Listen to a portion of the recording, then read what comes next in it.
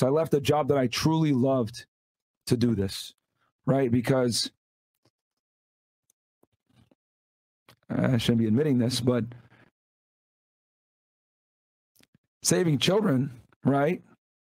That was great, but saving you guys is better.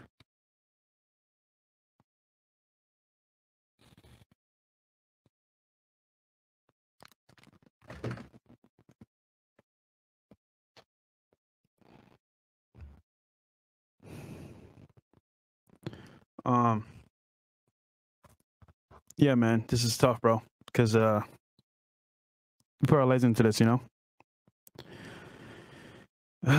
We didn't miss a day, honestly. It's tough.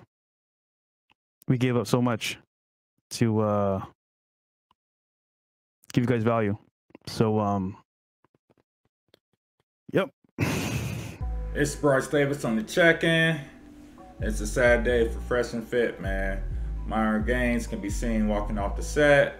You know, in case y'all don't know, the Fresh and Fit podcast have officially been canceled by YouTube, which means they can no longer monetize off the content they provide on YouTube.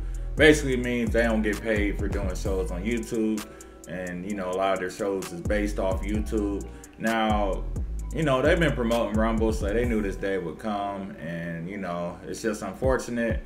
You know, when I first was exposed to Myron, yeah, I made that comment about calling dark-skinned women, what was it, night riders or something. I don't remember, but, you know, a whole lot of people was mad at him.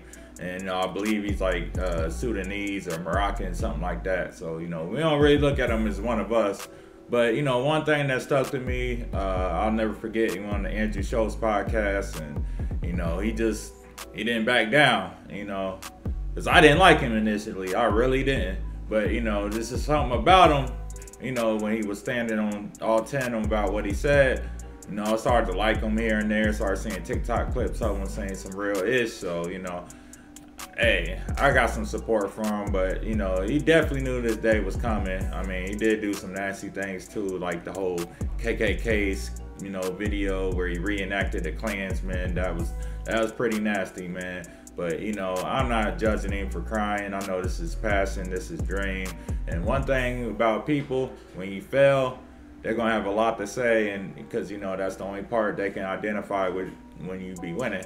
You know, if you're a millionaire, if you're a successful person and you start to lose or fail, you know, people can connect with that. They can finally feel like, hey, yo, you're finally one of us, because that's what I've been doing my whole life. So I ain't going to judge him for crying. And the fact he walked off, you know, that was cool, because, you know, crying in front of a camera is like the top 10 corniest thing you could ever do online.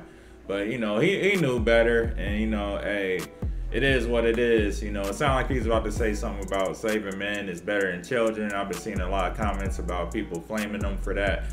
But I think what he was trying to say is, you know, like, the men lead the children, so we need to make sure the men are strong so we have strong children. But of course we don't know, because, you know, he got off the set.